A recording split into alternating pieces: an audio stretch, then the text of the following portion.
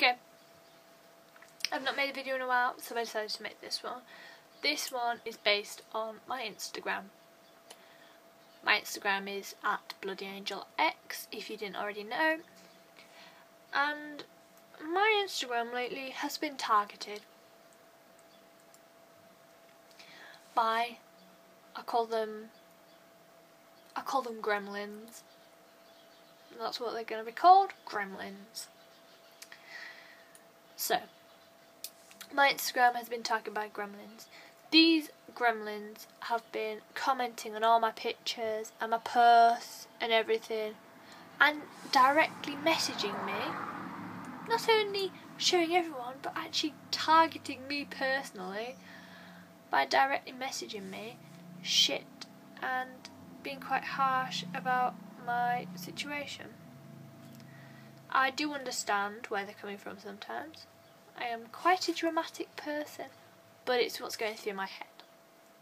Everything that's typed is what goes in here. This is what is messed up. And it doesn't help when I get comments and stuff like, just eat, get over it, kill yourself, all these horrible messages. I think it's quite disgusting actually. For me, I have quite a good community within my Instagram. Mine's a half recovery blog. I'm not really amazing at recovery. I'm not like these, I'm not like Mouse's recovery. I'm not like Iona, who is really good and posts her food, and she's actually my favourite Instagram. I can't do that, that's not me. I struggle to cope with and realise what I'm eating, and I panic. That's why I can't do a food blog, but I love looking at others, and they're my favourite type of Instagrams. But these are recovery blogs, and what's getting me is these horrible people targeting the recovery blogs. I'm not being funny, but go target the pro-annas. These accounts out there that are pro-anorexic promote people to go on the Alice diet, to fast, to get the skinny look that's so-called beautiful. Apart from, these people do not have anorexia. Some of them it may develop, but a lot of the time these people don't have anorexia, and these people aren't getting told to stop being anorexic activists, because that's what they are. They're promoting anorexia as a trend, and it's not a trend, it's an illness.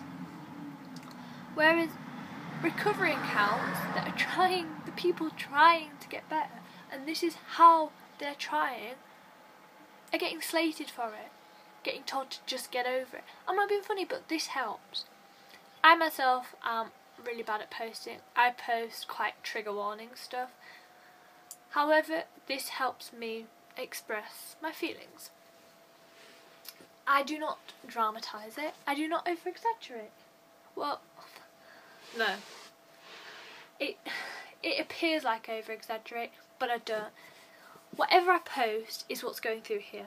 This is what's wrong. My brain. Something is not right up there, and I'm trying to fix it.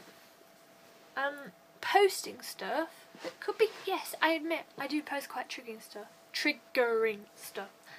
But this stuff, and expressing this, helps me not do stupid things. Because that's the worst thing, is for someone who with a mental illness, to keep it all up here is not good. It destroys them. It's like a bomb. My brain is like a ticking time bomb. It's a bomb that goes off loads. If I keep having stuff in there, it's like having a shed with a bomb in it. If you keep putting stuff in the shed, when the time bomb goes off, it makes more of a mess. That's what's in here. If I keep I don't know how to explain.